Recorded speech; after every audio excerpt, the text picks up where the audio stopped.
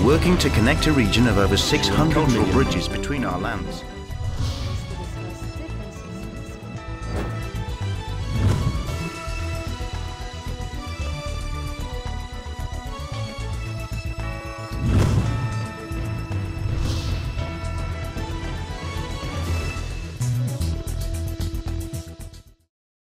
Hello everyone, I'm Alma Angeles and with me is Mr. Cesar Vallejos, and we're here today with a very, very special guest, our very new ambassador from Israel, Ambassador Harpaz. Welcome to the show, sir. I'm very happy to be here. Welcome to you and to all your spectators. Cesar? Yeah, Ambassador, the President of the Philippines, President Rodrigo Duterte, visited Israel, and he made a historic visit in Israel. So far, what are the latest updates about the many agreements that the Philippines had with the government of Israel? Well, it was a very important visit. I would characterize it as a historic visit that symbolized the historic ties between our two countries that started already before Israel received independence, when President Quezon decided to receive the Jews, open the doors of the Philippines to the Jews that were running away in Europe from the Nazi regime. When President Rojas decided to vote yes when Israel received independence in 1947, the only Asian country to vote yes for Israel. And from our side, our very close cooperation on agriculture, the fact that we were here in big numbers to help you when you had the tragedy of Yolanda. And on this, we cemented all the agreements and the cooperation that is working between us, and we implemented it during the visit by a series of bilateral agreements. Ambassador, you are I know that Israel they really remember what other people has done for them, like what you've mentioned about President Manuel L. Quezon, and about how the Filipinos were the first one who voted for Israel. The only one in Asia. The only Asian country to vote yes to Israel. We will always remember it. We will never forget it. And that is a characteristic of Israelis that I seem to see from a country like yours and from Israel. Well, we have friends, and Israel and the Philippines have a very close relationship, friendship. You have tens of thousands of ambassadors in Israel. The thousands of Filipinos which are working as caregivers in Israel are beloved by us. They are taking care of our elderly people, of our people with disabilities. By the way, this is an important issue that we reached an agreement during the visit. So I think it goes both directions. Okay, so going back to Cesar's question about the oil deal that you recently signed with Israel and the Philippines recently signed, can you expound more on this deal? First, it was one of the major achievements that we reached during the visit. It's the Israeli private company, I would say, Ratio Petroleum, is the one that signed the agreement with your government. I was present at the palace last week. It's the same company that discovered approximately 12 years ago the biggest gas oil offshore in the Mediterranean near Israel, the biggest one in the Mediterranean. And they will start looking here for minerals from gas and oil at east of Palawan. And it's something that all of us hope that they will find something at the end, and that will help you to be, as your president said, self-efficient when it comes to energy. As we are now, will become soon self-efficient which it comes to gas. Israel never. I remember as a child, all our neighboring Arab countries had oil. We had zero. We had nothing. Now our economy is very strong, as you know, and finally, we have found actually several gas fields, and the biggest one, Leviathan, which means whale in English, will start actually producing gas next year. And Israel will also export gas to neighboring countries like Jordan and Egypt. So it's very important also in the regional perspective. And you know, you can never know when it comes to energy, but we hope that the company that signed the contract with the Philippine government will find also what you are looking for. Yes. There are many sectors, actually, Ambassador, that I think Israel is very interested in. You mentioned, of course, about the energy sector. What do you think would be the specific output of this energy exploration, and how do you think will this impact on not only for the Philippine energy sector, but also for Israeli businesses? Yes. I think that Israel generally is lucky that we were not addicted to energy. If we had oil, you might be addicted to energy. We succeeded in developing an economy which is diverse, with diverse products, diverse market. Israel is being seen as the startup nation. We develop new technologies all the time. In Israel, you find all the big international companies, Intel, Google, Facebook, Microsoft, having research and development centers. And when we look at the Philippines, so energy is only one area of cooperation. We're speaking about innovation, about cyber, about agriculture, water technologies. So the many options, and some very important agreements were signed when it comes to this issue. We have no impediments when it comes to development, to deepen and widen our relations in these areas with the Philippines. This is a direct outcome of the historic visit of President Duterte to Israel. He was welcomed by us, and it was a wonderful visit. How was the visit of President Duterte there? How was he received, and how did the people find him, aside from the Filipinos, of course, so we're excited to see? Well, first the Filipinos in Israel, that was really unique. They welcomed, I was at the event, it was something to see how they admire your president, and how generally they feel comfortable in Israel. President met Prime Minister Netanyahu for a very friendly and a long meeting of all the teams, and they met our president. So it was very fruitful and very, very friendly relationship and visit. You mentioned earlier about Israel's support to innovation, and I have been covering Alma and Ambassador a lot of startups, a lot of innovations done by accelerators, by innovators, and that is one of the major areas. And there are our teams in the Philippines. There are a lot of students and entrepreneurs who build startup companies, and I think it's one of your focus areas as well, Ambassador. Actually, yesterday we had a competition here in Manila of startups in the Philippines, young startups, and the winner that was actually was chosen as a company that develop technology to search in the sea. Will go to Haifa in Israel to participate in a seminar that will go actually in a month. International seminar on startup.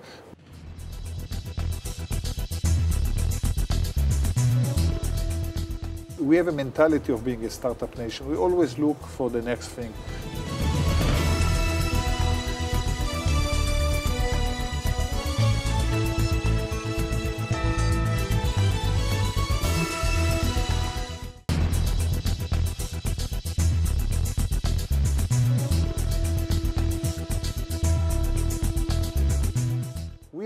We have a mentality of being a startup nation. We always look for the next thing. I always say, our mentality, let's say there is a mountain and you can't pass the mountain. So most people will say, well, sorry, we can't move, we just go back. We will move the mountain or try to move the mountain. So we're always looking for, we don't have huge, big, mega companies. We have a lot of mid-sized companies that are looking always to find the next solution for issues. That's why Israel is considered, even though we are a very small country, we are considered as a startup nation. Are you providing incentive to the selected startup? Without government involvement, it wouldn't work in Israel. Out of our GDP, 4.5% of our GDP is research and development. Startups, you might try 10 times and succeed only twice. You need to give incentives to them. Also when they are maturing. So some of them, I spoke, in a few interviews about Waze. Waze, everybody, those are stuck in traffic jam in the Philippines, in Israel, or in East Asia. They know that if they want to find a way, it's Waze. Waze was started as a very, like an office like this, by very young people, and was sold by $5 billion to international, to a multinational, and the company is staying in Israel, developing it. The same for Mobileye. Mobileye is a company in Jerusalem. Two professors from the Hebrew University develop a technology that will save you from car accidents. Based on algorithm, on mathematics. They were bought in $15 billion, and staying in Israel. So this is very, very, it shows you a lot, and this is all private sector. Some of them got help from the government at the beginning or not, but this is our, I think, mentality, and we are more than willing to share our experience with our friends from the Philippines when it comes to innovation and technology, and actually Israeli companies are well present here, and we want they will come even more now. So I'm interested about your water technology. Do you have any deals with the Philippines? Have you inked any deal with this technology? Our challenges, the challenges of Israel and the Philippines when it comes to water are totally different. In Israel, we have lack of water. Yeah. Dramatically, from the day we were born, we Israelis are educated how to save water. Yes. Here we have plenty of water. Your challenge is water management, water security. Okay. And here, the major Israeli companies which are dealing with water management, water supply, water security are active here for many years. In addition to Israeli companies which are dealing with drip irrigation for agriculture, so you have it here. In Israel, we don't have water, so what we do, we create new sources of water. How do you do it? Desalination. We take water from the Mediterranean and we made them a drinkable water. Almost 100% of the home consumption water in Israel comes from desalination. In addition, we use our sewage water, and they're being recycled and returned for irrigation. And we are number one in the world. I think almost 80%, even more, of our sewage water is being recycled for irrigation. So we try to make the utmost out of this, and we try to implement some of these technologies here in the Philippines. As earlier said by our chairman, water can be used as a foreign policy, and you said this could be used for peaceful policies between nations. I agree. Part of the peace arrangement between Israel and Jordan is actually we are transferring 50 million cubes of water to Jordan every year. Again, the challenge in the Middle East is different. We need to create new sources of water. This is a challenge which is totally different from here. But we are very good, and we have a lot of experience in the technologies to make water safer, drinkable. Water security is crucial. Adding to this, the issue of cyber terrorism. Today, you know, you can block a whole electricity of a country on an airport, or even to damage water with cyber. And also in this, Israel is very, very active, and we have hundreds of Israeli companies which have know-how and experience and technology when it comes to cyber technology. Which is exactly my follow-up question, Ambassador and Alma, because even here in the Philippines, with the Data Privacy Act and all the hacking in banks and in personal information, we also learned that a lot of Israeli companies are really the major players in the area of cybersecurity. Are there specific projects or activities where you can share your expertise in the cybersecurity department? First, it's the private sector which is very busy with this. Israeli companies are only active here. You have to know that all of us are being attacked every day by cyber. This is the reality. And what you have to look for is how you protect what we identify as critical infrastructure. It's airports and ports and electricity and water and all the data that you have, whether today, all of you, I look at your cell phone, everything is there. And this is, it's not the future, it's the present. The threat and the challenge is already now. And it's changing very fast. It's an area which is so it's another challenge that we should work together. Very good technologies. Most of it's a private sector, even though we have also government-to-government cooperation and sharing our experience, which we are doing it today. And the world becoming more digitalized, and this is a challenge that all of us are facing. It's a global issue. It's not a local issue. Correct.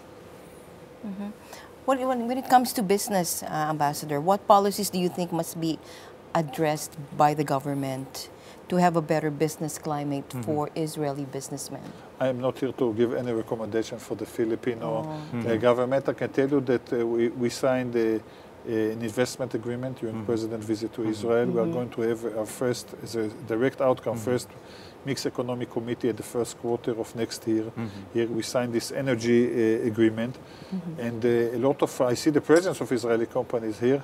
We really hope, we are pushing very hard to advance direct flights from the Philippines to Israel. It's something that can enhance tourism. I will say a word about tourism.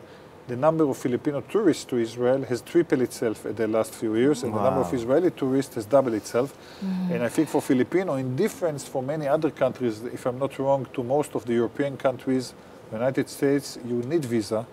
Well, from Israel, Caesar and Alma, right after this program, you can take the plane and go. No need for visa, and the same for Israeli tourists that are coming by the thousands now to the Philippines. We welcome the Filipinos in Israel. A lot are going by organized group as pilgrims to the Holy Land, and I just invite you to come to visit our beautiful country. You will be more than welcome. Speaking of tourism, Ambassador, I'm sure with your 2-month stay here in the Philippines, you've been around. So what is your impression on the tourist spots here? It's an easy question. You fall in love. I just spent I was in Visayas traveling for 4 days. It's almost like heaven. What can I tell you? You go in Bohol, in Cebu, and this is just the start. It's so peaceful. It's not exploited, which is also important. People are so friendly, and the food is excellent. And it's also, it's a mixture because it's great for family vacation, but also for couples, honeymoons. You have everything actually, and so it's a blessing. It's a blessing. And many Filipinos take that for granted, because they see it every day just in front of them. So but I was born in Jerusalem, a country that millions all over the world wants, a city that their dream is to visit Jerusalem. Now this is my town, and I was growing up there, so it's there for me. I understand and I feel like, so I think it goes the same. And I met a lot of Filipino tourists that are traveling inside the country with their families. Which is great. It's a wonderful country. And I just started tasting it, and I'm sure that I will see much more in the coming months and years. What's your favorite Filipino food that you've tasted so far? I was approached by many Filipinos, which I met. You should try. Halo Halo was the first. Binakol soup was the second. And the third was adobe chicken. So I had a very good start. I love it all. Some of it I ate twice. And I'm sure there will be more to come when I travel in the country. And I hope you will taste balut as well. Well, I'm open to everything. We're Israelis. Okay, I think we have a balut after the show. Okay. You bought some? Speaking of the figure on trade and investments, do you have an idea or figure in terms of how? I think we are not exploiting the potential. And the direct flights will help a lot. It will bring investments. It will bring businessmen. It will bring tourism. So I think that this is our role of a government is to create the conditions for the private sector to do its work and to open the doors for them and they identify opportunities. That's what we're doing. At the end of the day, the private sector is the one that should do. And I think that we are in a very good starting point.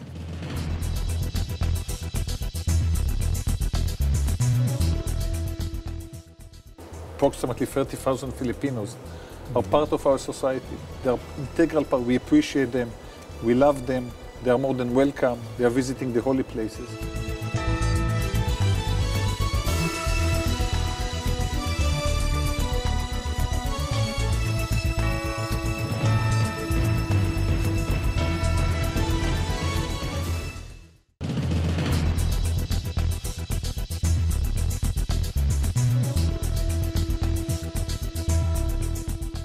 I just wanted, Ambassador, to go back to your statement earlier about caregivers.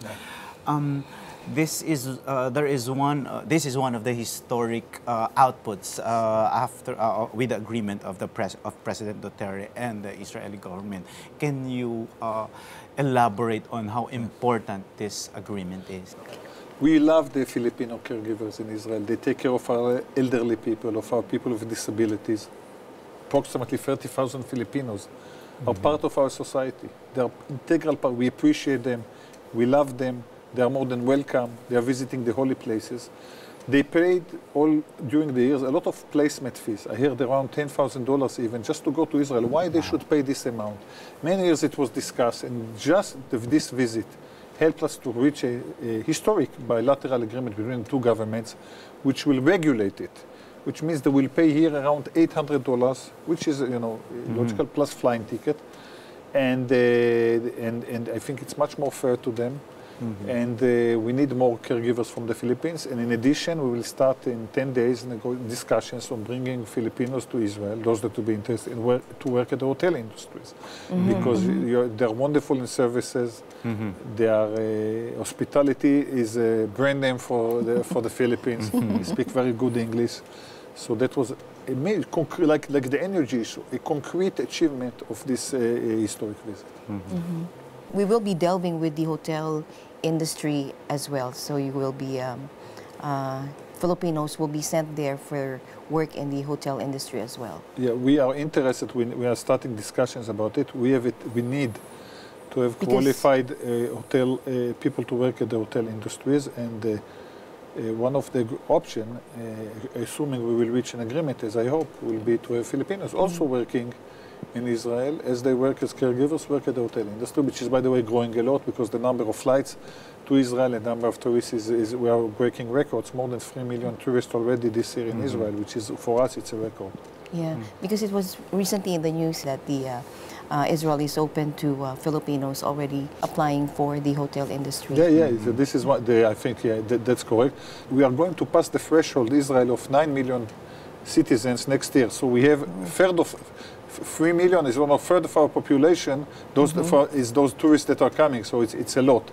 It's a lot, and we need more. We have more hotels, more resorts, and we need the qualified people to work. You have immersed with our communities, with the Filipino communities. What do you think, Ambassador, are the traits that you find Filipinos that you think are very Israel-like? First and foremost is the family, the importance of the family. This is so similar to us. The family support, the importance of the role of the family, of getting together. It's one by one, like Israel. And the people are friendly. You meet someone, and in 5 minutes you know his family history and where is that and what's the issue. That's exactly like us. We are open, we are friendly, we are warm, and the same it comes to you. So I feel already like at home. When you say dahan, I know this is slowly. When you say sege, I know I need to do.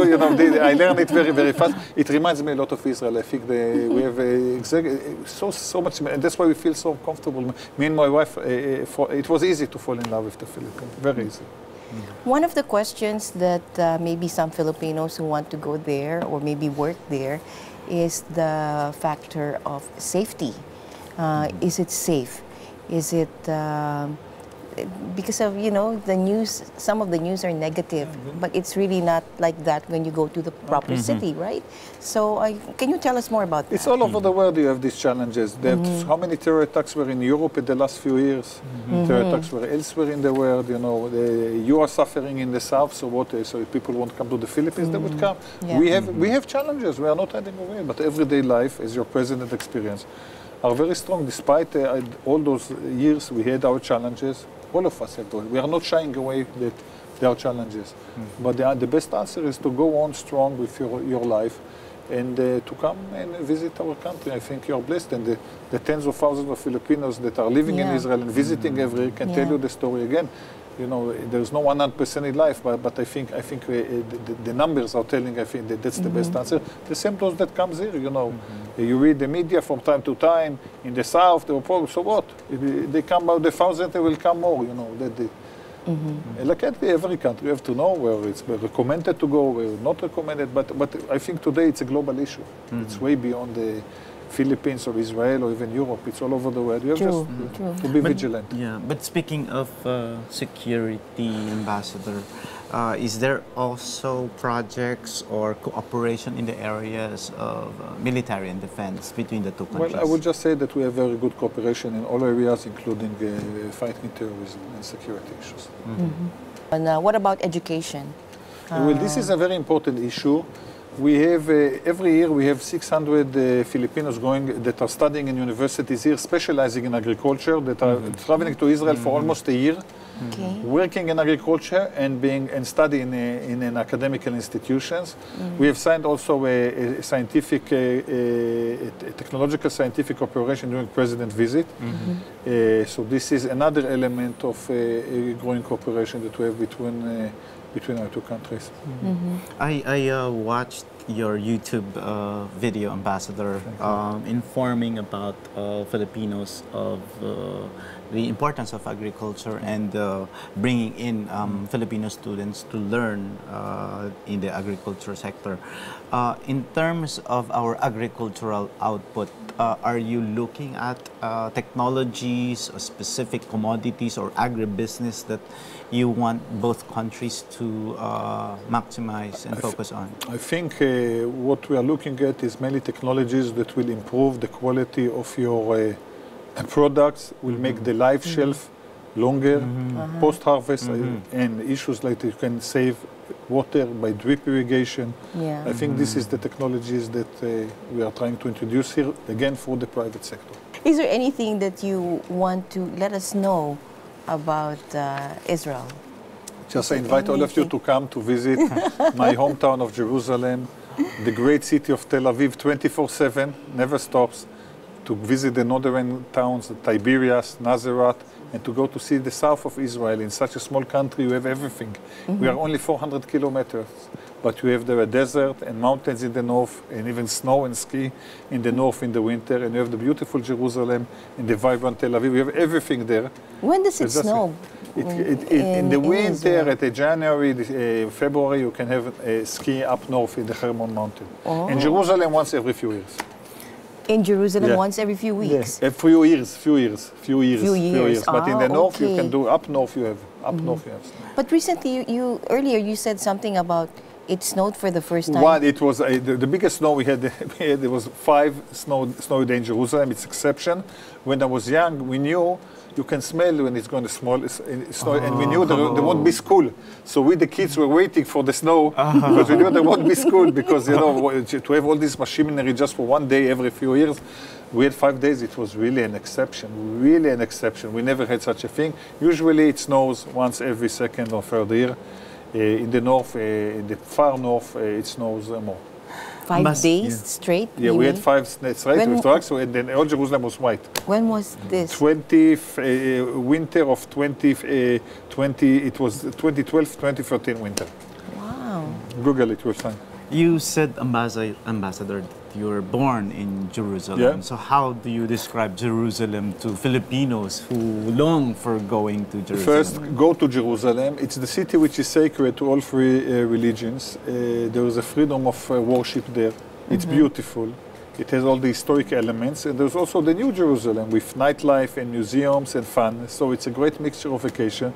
It's also a great starting point to go to visit the Dead Sea, Masada. So you have everything there, and you just take the flight and go. For 2 months, you've been very, very active, Ambassador. What are the other plans and activities of the embassy as you move on with the rest of your diplomatic mission? As a big basketball fan, and I even was playing when I was young. I'm eager when I have time to go to see a basketball game. Well, you have the height, sir. This is something I get there. We plan a lot of cultural activity, and we are doing a very strong development assistance program in the Philippines, bringing Israeli experts in areas of dairy farm, of gender issues and others. So we're going to do all of this. We bring business delegations, and the everyday work will continue in order to deepen and widen those very good relations between our 2 people and 2 countries. The Philippines is a basketball country. So have you sure played you know basketball in the Philippines Well, already? not in the Philippines, but I play with Filipinos when I was in Israel. Wow. And now when I have time, if I won't give all the time interviews to the media, I have more time to play. I hope that I can find time at least to watch some basketball. I'm a big sports fan, and and I know basketball is very big here. Sir, you've been to the Iglesia de Cristo when you made a courtesy call to the executive minister. What do you think of the executive minister, the church, and its activities? Well, it was a very inspiring visit, meeting Brother Manalo. I thanked him for their ongoing support to Israel. And I was humbled by the hundreds of people waiting for me outside, waving the Israeli flags. And I just, as I told Brother Manalo, that make sure that you will send as many as your people, your members of your church to visit Israel, the Holy Land. He has been there already twice, by the way. I was impressed. I took a tour of the museum and the temple. I was really, really impressed what you are doing. And everywhere I go in the Philippines, I see the churches all over. So it was very, very, very important visit, and I really appreciate the exchanges that I had with him and the warm welcome that I had, like all my predecessors. Thank you, sir. Thank you. It's such an honor to have you on the show. Thank you so much, and we hope you come back again. Thank you. Thank you, both of them. It was a great pleasure for me. Thank you very much, Ambassador. Thank you, Alma. Thank you. Thank you very much.